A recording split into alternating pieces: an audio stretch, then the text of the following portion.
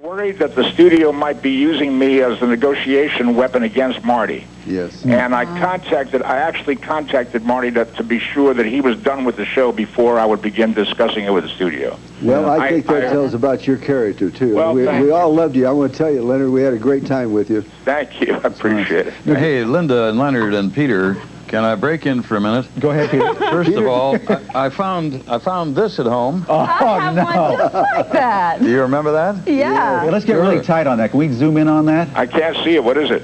You can't see it. No. Oh, you're on a phone patch somewhere. What is that? What's This is a famous night when the four of us, you and Greg and Peter and me, did a photo session for TV Guide with Laddie Marshak, and we drove her nuts that night. You remember? I hope so. Yeah. That was the cover.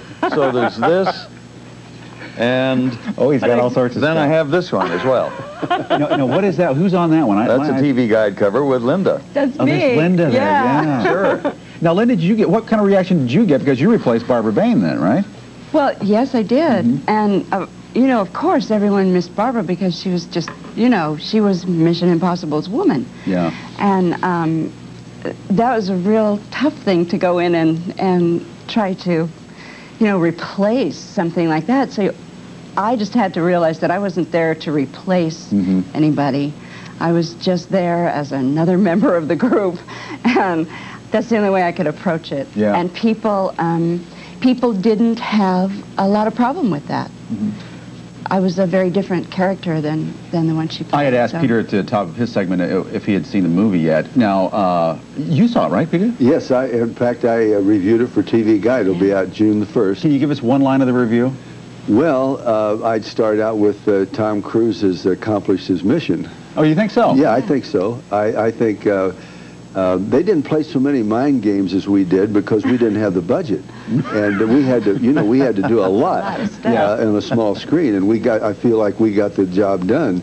This big screen is very spectacular. They have some stunts in there that I've never seen done before. Yeah. So I think it'll make a lot of money. Anybody here feel bad that they weren't asked to be in the movie?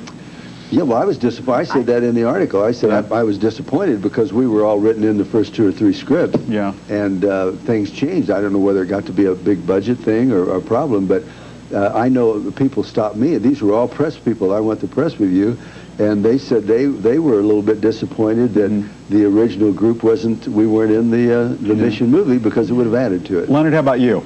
I frankly didn't expect to be called. My participation in the series was minimal. I was in for only 2 of the 8 seasons, so I wasn't really surprised that I wasn't called. I wondered about the other people, but I wasn't surprised that I wasn't called. Linda, how about you? I was really excited when I got a call. You know, they were checking availability. Whoa, this is neat. Wouldn't that be cool?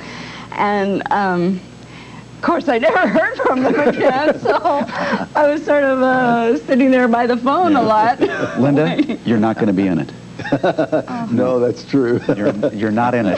But we were in the first 3 scripts. That's what's amazing. You know, we were written in the first 3 scripts.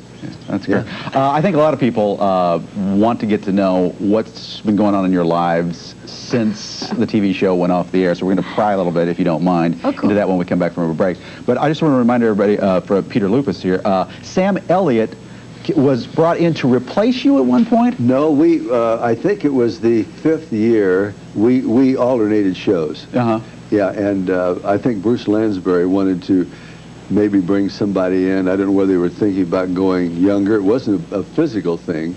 But I got to tell you, I liked Sam's work. Yeah, Sam, I like his work too. He's a terrific guy, yeah. But I mean, I missed doing the show. I did all the shows the last couple of years. Okay. I got to say goodbye to Leonard right now. Leonard Nimoy, thank you for being with us. Thanks for having me. Good to talk to you, everybody. Oh, you know what? Bye, Leonard. I'm not a real TV host, Leonard, but I only have this question. I got 10 seconds. Will there be another Star Trek movie? There's another one being shot, or it's finished right now, as a matter of fact. It'll probably be out this fall. Leonard, thank you. Leonard, I love your directing. I can still go on. Coming right back.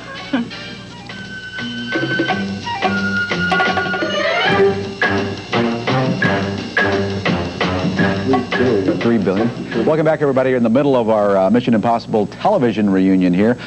Look who's joined us. Greg Morris is here. Of course, he played Barney for years and years on that program. Welcome to the show. Nice to have you here. Thank you very much. I know you can't see him, but Peter Graves is out in Burbank. Say hello to Peter. I don't care.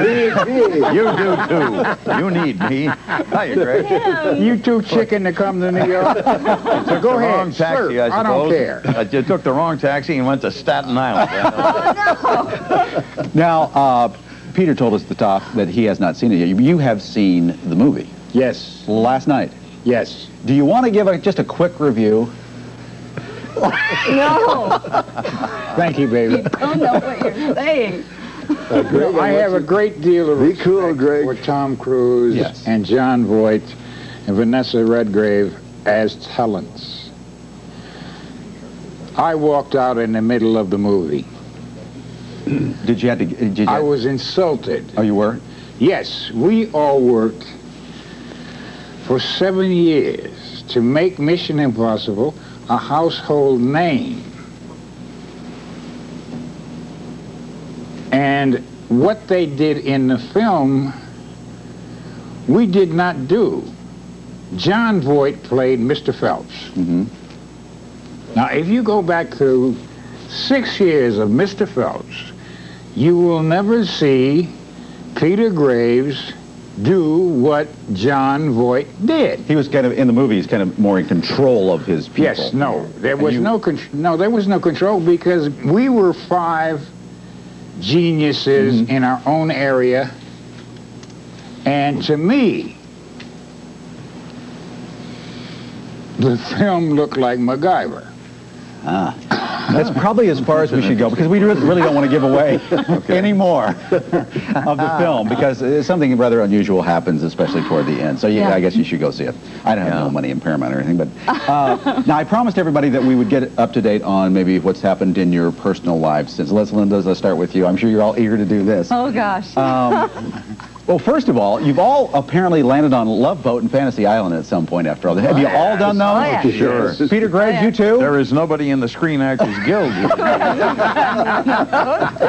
God. Well, everybody I've ever talked to has been on In fact, I just got a residual from Love Boat. Yay! Very good. Greg's buying tonight.